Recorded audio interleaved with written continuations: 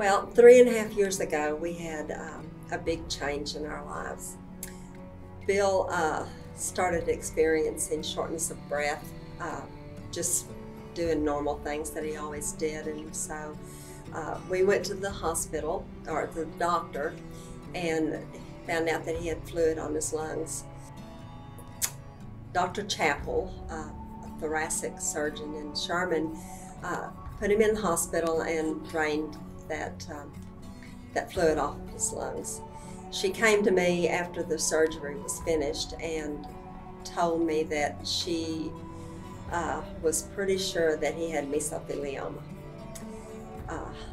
in the lining of his right lung. That was just the last thing that we wanted or expected to hear. He had been tested several years ago, many years ago, by the employer, Johns Manville, for signs of mesothelioma, and he and one other man were the only ones that did not show any signs of having the possibility of this happening. So we kind of were in a false sense of security just because of that. We're very familiar with that disease. It's pretty much a death sentence, and it's a terrible disease to live with. He's had many friends and co-workers through the years that have died of mesothelioma, and he's seen the suffering that it brings. I was just devastated, so I just prayed and prayed and prayed. And while I was praying, one of those many prayers, the scripture, James 5:14, kept coming to my mind. If is any sick among you, let him call for the elders of the church and let them pray over him, anointing him with oil in the name of the Lord. So I called Kevin Dale, who's our assigned elder, and talked with him. He said he would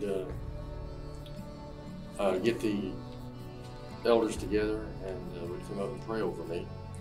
And so he came the next day, or the next night, and brought with him George Hatfield, David Howerton, and Blake Smith.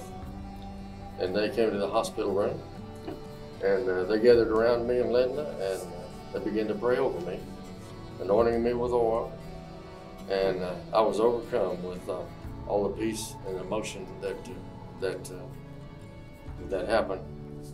I felt God was right there among us, and He was an unforgettable feeling and experience for me that I had never had anything like that. And I believed God honored our prayers and our faith, His authority over my life. I know that someday that I will die from it, more than likely, but in the meantime, I thank God for every day that I feel good and feel that cancer has not grown.